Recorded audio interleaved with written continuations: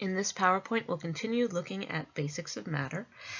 In particular, we'll look at the two major classification schemes for different types of matter. The first classification system we'll look at focuses on the phase or state of matter. And there are four phases of matter. The three represented here are the three that we deal with most commonly here on Earth: solid, liquid, and gas. The fourth phase is plasma. So that can be created here on Earth. It can be created in lightning strikes or even in plasma TV or in the laboratory. It requires a lot of energy though, so it's not really a very common form here on Earth. It's much more common in the interior stars, for example. So I know you all probably have a good intuitive sense of what distinguishes solids, liquids, and gases, but let's define it more formally on both the macroscopic and the particulate level. So solids are substances that are considered rigid, and that means that they have fixed volumes and fixed shapes. If you consider a pen, it's going to have the same shape and occupy the same amount of space, whether it's in your hand, lying on the desk, or inside your book bag. And this reflects the positions of the particles within that solid. In a solid, there are strong attractions between the particles that hold them in place close to each other. And they're in relatively fixed positions that don't change over time. So the particles do move. I should clarify that. But they actually are vibrating in place. They're not necessarily moving past each other. And this is in contrast to a liquid. In a liquid, the particles are also close together, and they're held in place by strong attractions, but those particles actually can flow past each other and move. And that allows the liquid to actually take on variable shapes. So if you take some water in a bottle and pour it into a glass, the water will actually take on the shape of whatever container you put it in. The volume of that water, the amount of space that it actually occupies, will be the same between the different containers. It'll just be different shapes. And again, this reflects the particle nature of liquid. The particles are close, so fixed volume, but they can flow past each other, so variable shape. In a gas, the particles are actually far apart from each other. There's very little attraction between the particles, and as a result, the particles can expand, they can contract, so that they fill whatever container that they're put into. So this allows them to take on both a variable shape and a variable volume. The second type of classification system allows us to distinguish between pure substances and mixtures. When we make this distinction, we're talking about the composition of the substance on the particle level. Pure chemical substances refer to matter that is made up of only one type of particle, like pure gold, which is made up of only pure gold atoms. A mixture is made up of two or more different types of particles that are simply mixed together. So a good example of that is the sugar water that's represented here.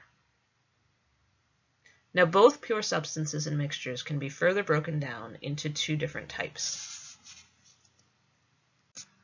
Let's start with pure substances.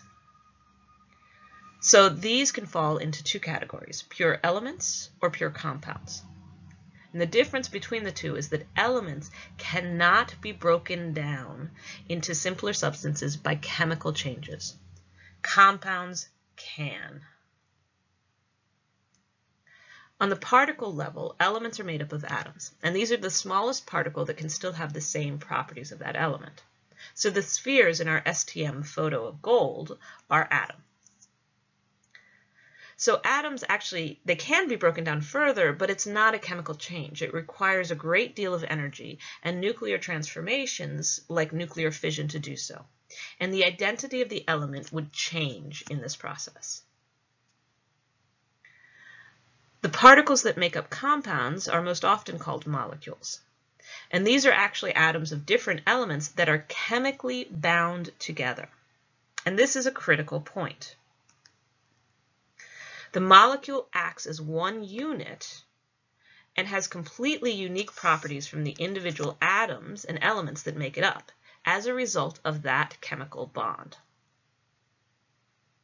So all molecules of a compound are exactly the same number of atoms of each element bound together in exactly the same way.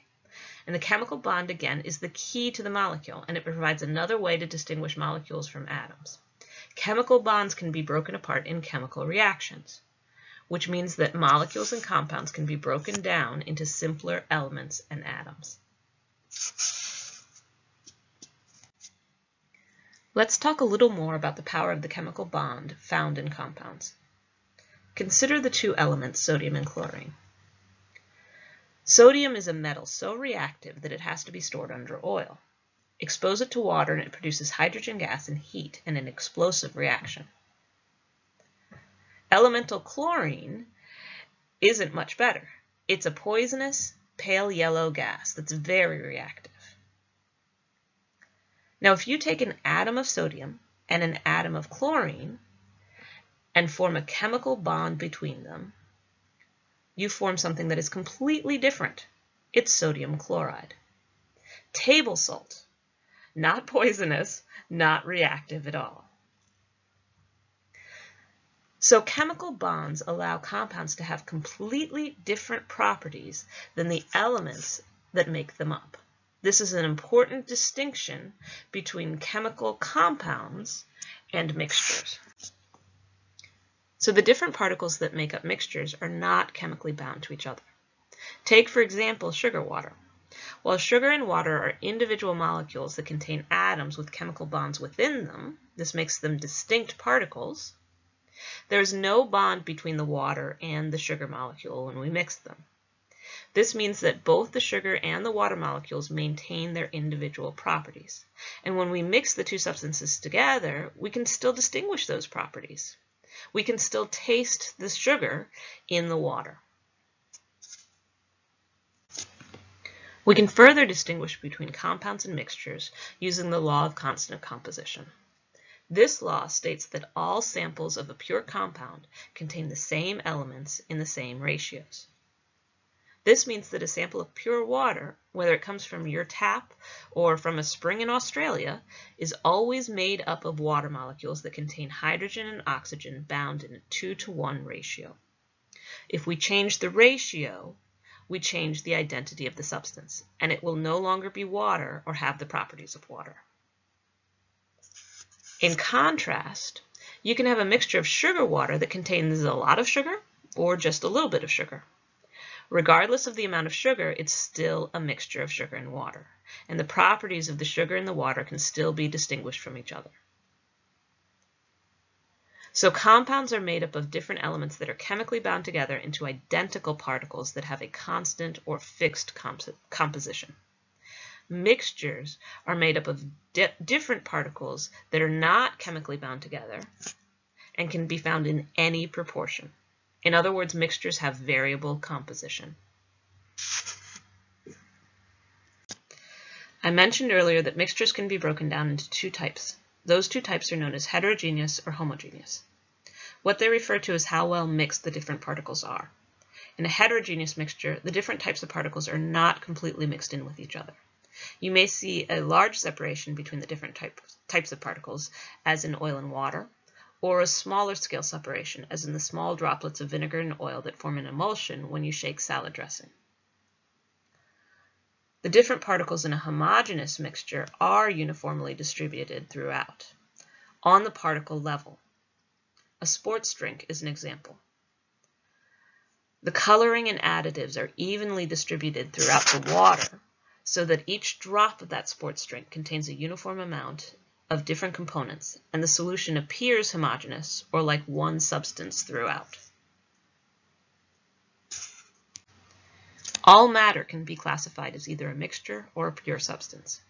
And we can further classify mixtures as heterogeneous or homogeneous, and pure substances as either elements or compounds. Making these distinctions takes practice and an understanding of the particle nature of matter.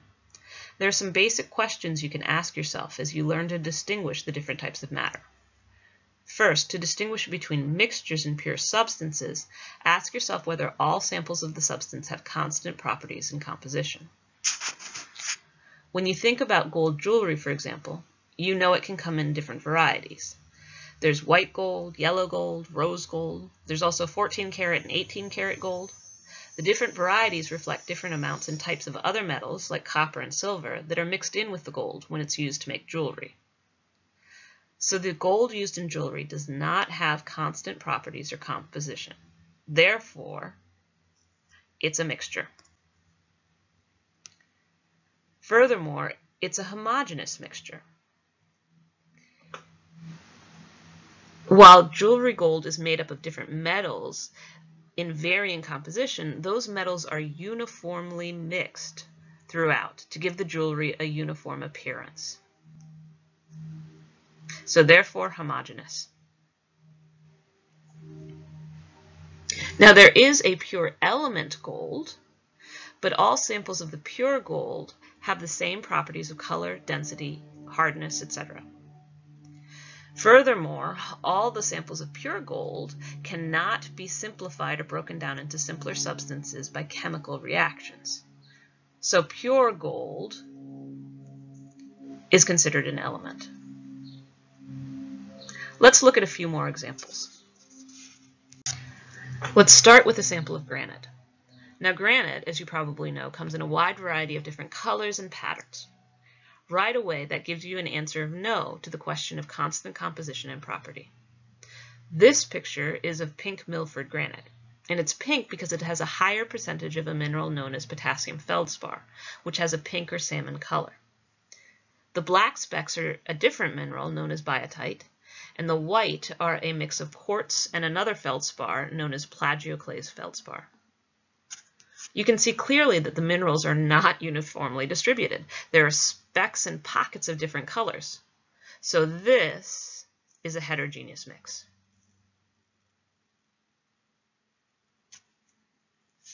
Now let's look at a diamond.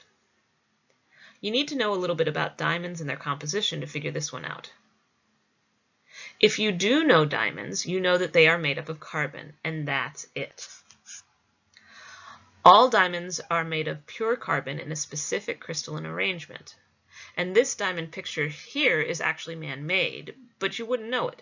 Even though it was made in the laboratory rather than deep under the ground, it's still a brilliant, clear example of crystalline carbon. So diamonds do have constant composition and properties. That makes them a pure substance, and they're made up of only one type of particle, and that's carbon.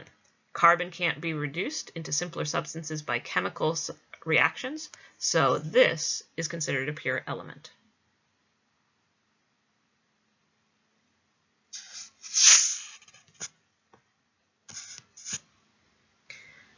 Next, we have a picture of apple cider. Now you know that apple cider can come in alcoholic or non-alcoholic varieties, and different samples of apple cider can have different tastes. So this indicates that it's not a constant composition or properties, so it's a mixture. This particular glass of cider looks fairly homogeneous and uniform throughout. It's a clear solution with nothing floating or settling out. So we'll label this particular glass of apple cider as a homogeneous mixture.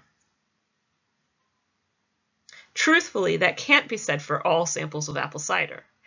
Sometimes they do have particles floating in it or something settling out of that apple cider, but we'll take it for homogeneous for this particular sample.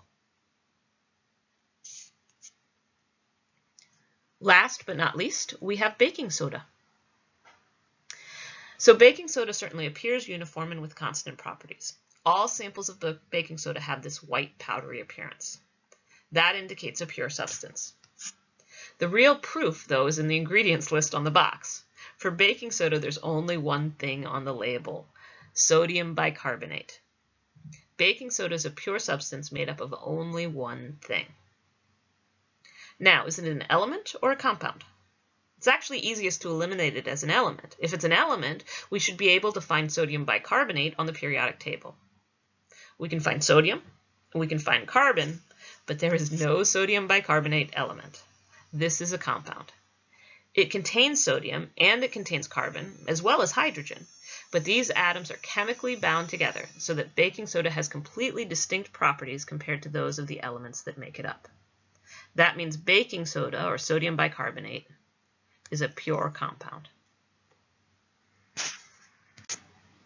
So in summary, all matter can be classified based on the particle nature of the substances involved. Different phases reflect different relative positions and attractions of the particles, and matter can also be classified by composition of the particles involved.